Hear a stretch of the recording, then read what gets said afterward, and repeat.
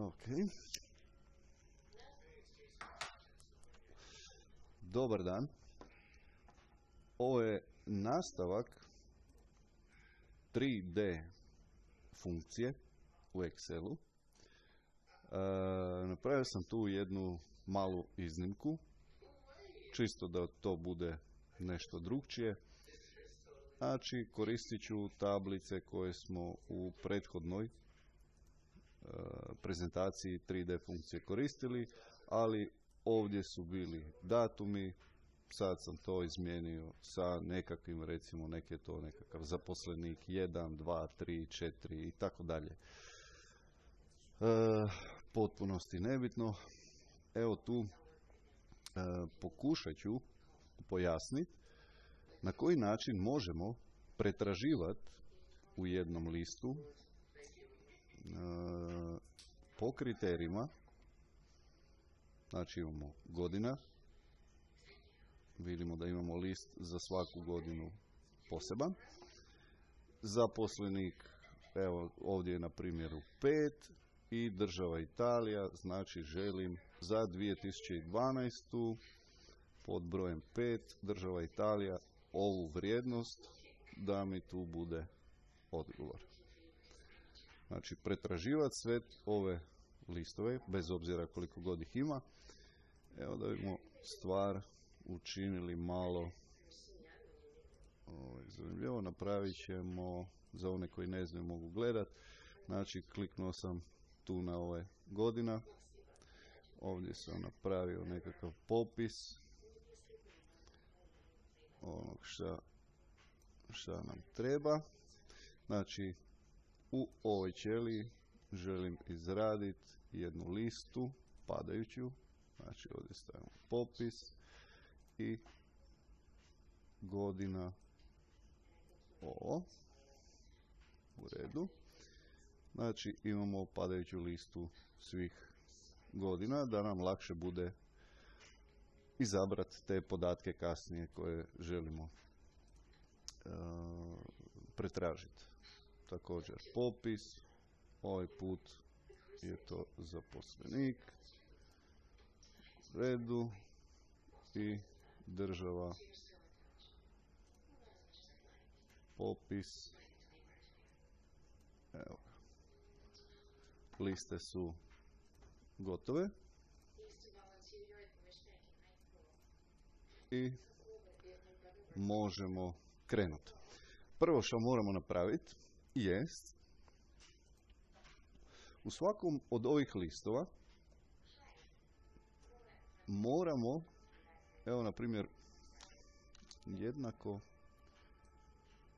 kad vidite ovako označavamo te raspone od D4 do H15. Ovakve raspone možemo imenovati.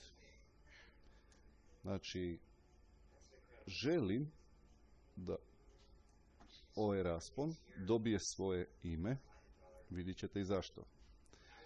Definiramo naziv, stavit ćemo ga da mu je naziv trošak 2013. Evo tu dole nam lijepo piše koji naziv smo, gdje smo ga definirali. Ovdje ćemo 2012. također. To je ovaj, jer ove podatke želimo u pretraživanju dobiti. Trošak 2012. Evo ga. Gledajte, ako kliknemo tu, sve nazive troškova, ja sam prije ovog ubacio i 2014., 15. i 16. čisto da video bude malo kraći, ali pogledajte šta se dogodi ako kliknem tu. 2012. to je naša tablica koju obuhvaća. 2014.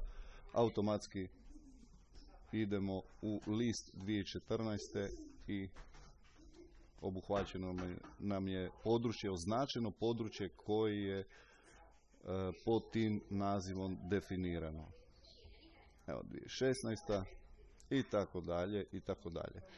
želimo još nešto napraviti za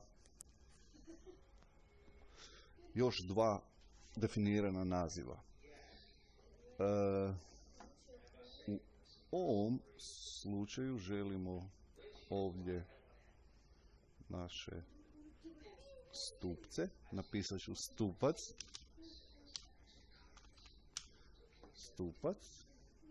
u redu, i želim osu reci. Znači, stavio sam stupac, stavit ću redak.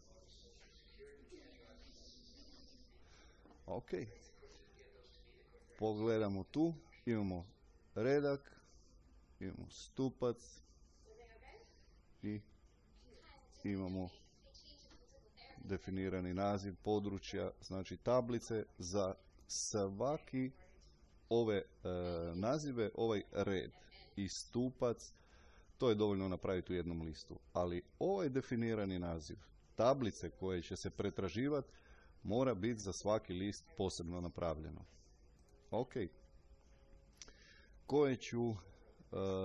Koristit ću neke formule koje nisam u prethodnim videima pojašnjava, ali nisu komplicirane za shvatiti, pa ću probati, evo tu, da probam ovako jednako.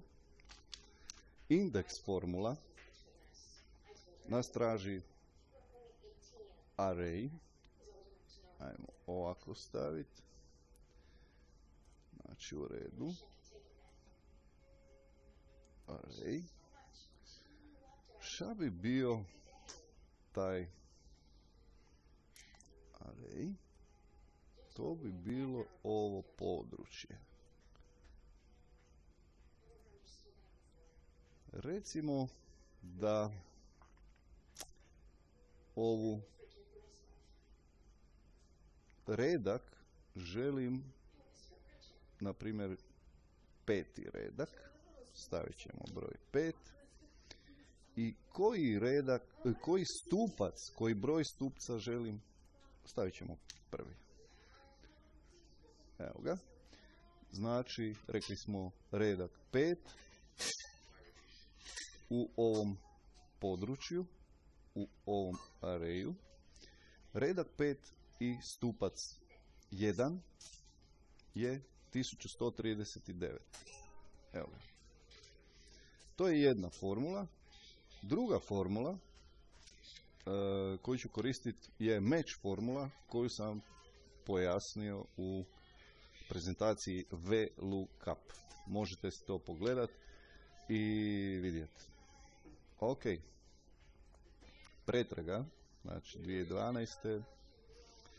Ajmo to pokušati pretražiti. Jednako. Indeks za array u ovom slučaju, pošto nam uvijek treba drugi, nama treba trošak 2012. trošak 2013. trošak 2014. I zapravo sa ovom godinom određujemo koji od onih definiranih naziva će izabrati ova formula. Znači ja ću staviti formulu INDIRECT. INDIRECT upisat ću, otvoriti navodnike i upisati trošak, jer tako se sva naša definirani nazivi ovih listova zovu. Trošak, zatvorimo navodnike i pridodamo ovu ćeliju. Znači, naši listovi se zovu trošak 2012. trošak 2013. trošak 2014. Zato je tu upisano trošak, a tome pridodajemo bilo šta nam piše. Ako piše 2012. pisat će, znači tražit će u definiranom nazivu trošak 2012. Ako ovdje upišemo 2014. ova formula će biti tražiti u trošku 2014. Zatvorimo zagradu, točka zarez. Broj retka. Ok, tu ćemo koristiti match formulu. Tražena vrijednost je ovdje.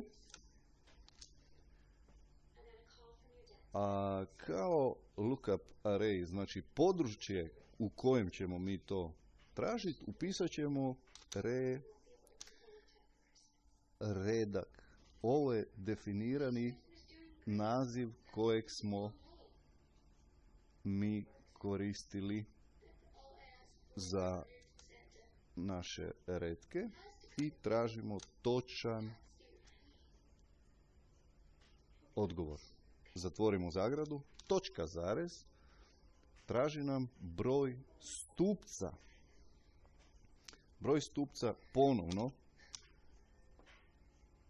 ćemo odrediti sa match formulom. Tražena vrijednost je ovdje, točka zarez i tražit ćemo to definirali smo naziv za stupce, stupac, točka zarez, 0 za točan odgovor, zatvorimo zagradu i zatvorimo još jednom zagradu. Enter. Ok, da vidimo.